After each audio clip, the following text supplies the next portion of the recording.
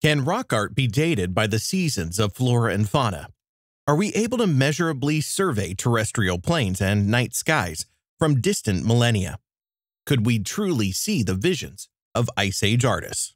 Let us travel from this UISPP Congress to Upper Paleolithic caves in northern Iberia. Our first stop to explore these ideas is the El Pindal Cave in Asturias. Here we find markings, engraved lines, and interesting natural irregularities on the principal panel.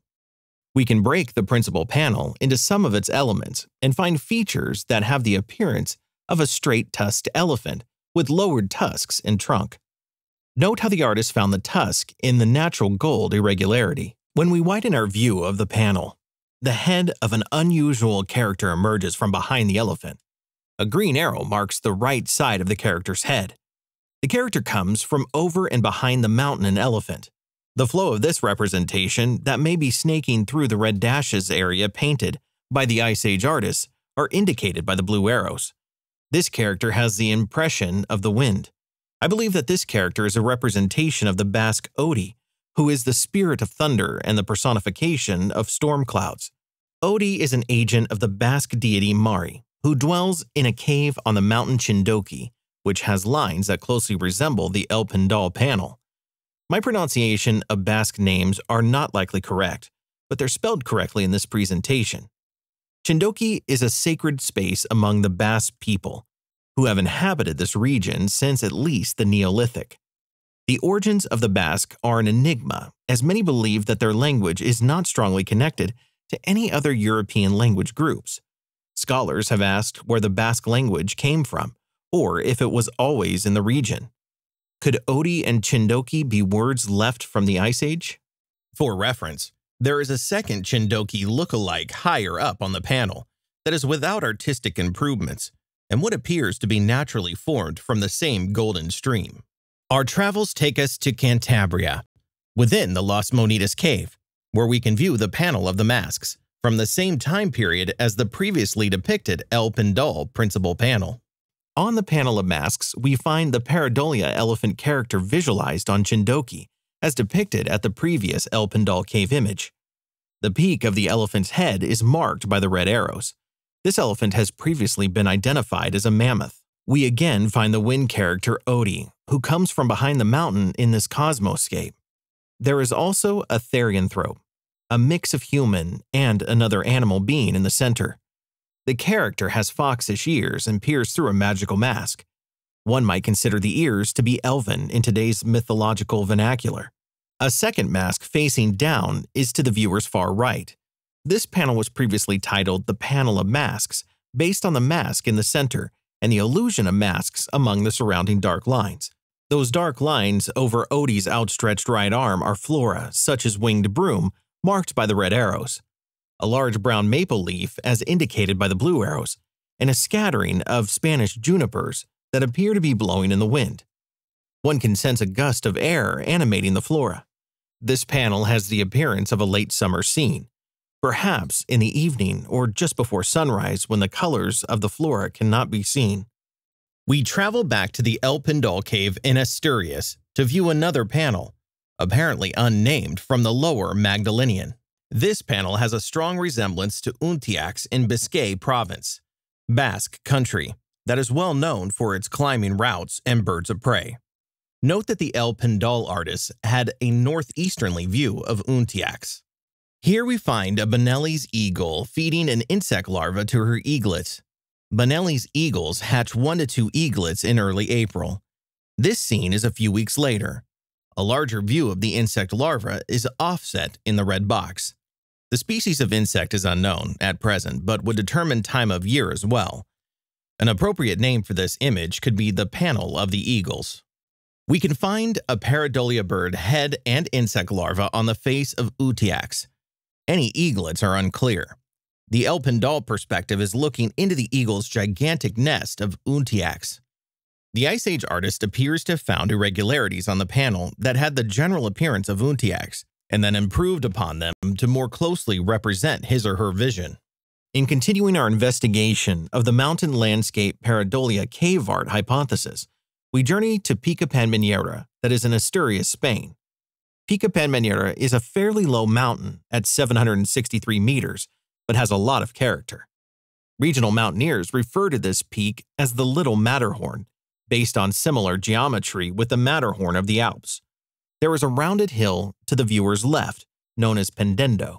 Pica Panmanera has some resemblance to a panel in the Hall of Paintings at the Las Chimeneas cave. I've taken the liberty to name this scene the Panel of the Bears, in absence of any known name. Can you see the bears? We can more clearly see the bear and a stronger resemblance with Pica Panmanera in this close-up shot. Even features for the bear cub blob on her head. One could reasonably question if we are Homo sapiens sapiens, the wise human, or Homo pareidolia who visualizes the impossible among mountains and cracks in the walls of caves.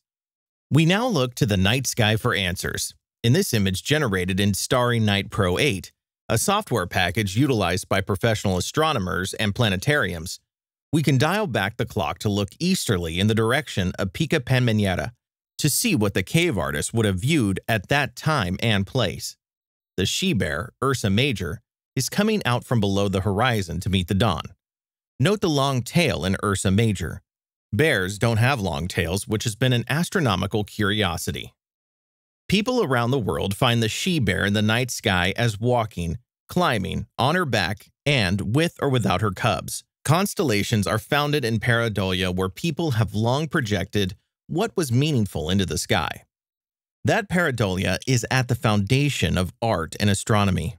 Here we see the tail area of Ursa Major representing the head of the she-bear, with her cub as visualized on Pica Panmanera.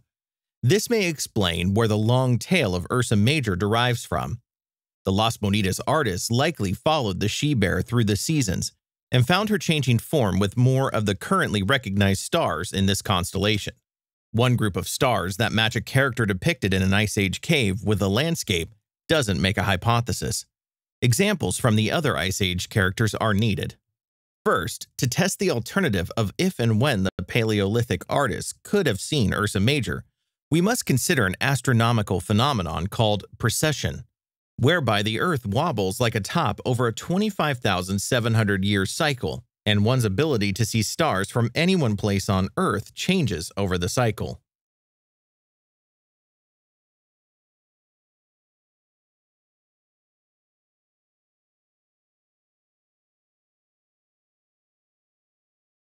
We can see the same astronomical view of Pica Panmanera, half a precession cycle closer to our time.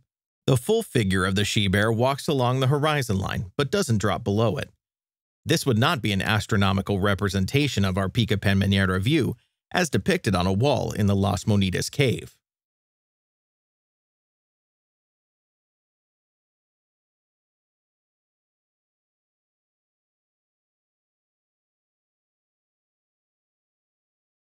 We can also look to the elephants depicted on the walls at Las Monitas and El Pindal to validate this astronomical perspective.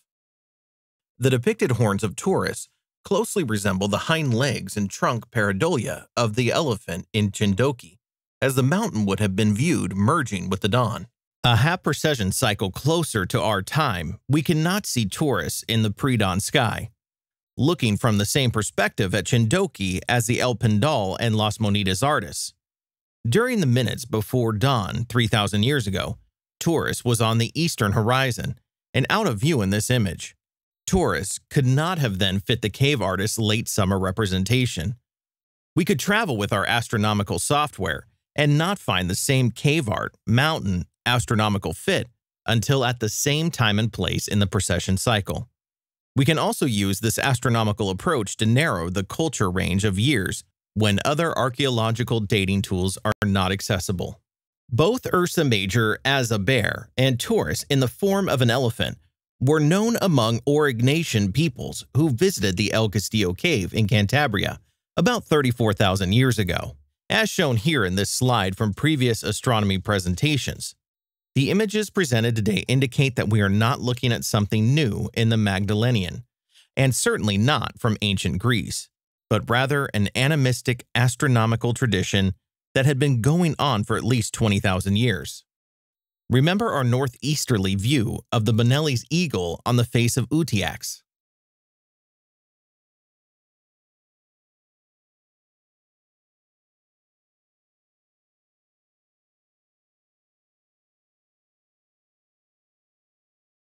Looking in that same direction minutes before dawn 16,000 years ago, we can see the constellation Aquia.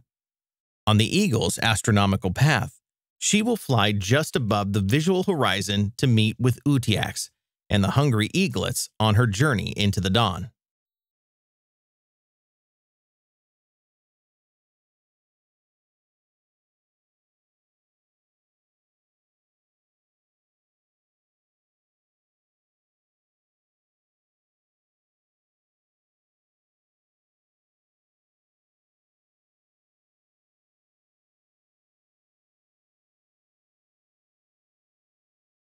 In contrast, we can see Aquia high in the pre-dawn sky at the same time of year, a one-half precession cycle later, on a path the eagle traveled from below the visual horizon.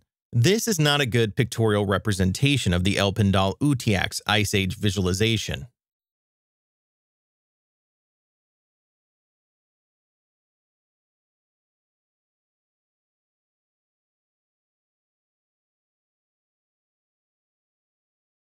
Aquia was also a recognized constellation 34,000 years ago among the Aurignacians, as depicted here with the fledgling golden eagle in a mid-June condition on the Gallery of Discs.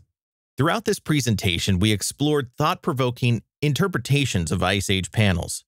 Archaeometry tools enabled us to orient ourselves in time and space, and visions of artists from distant millennia were rediscovered in the Paleolithic mind that are still our own. Thank you for the opportunity to present at this UISPP Congress.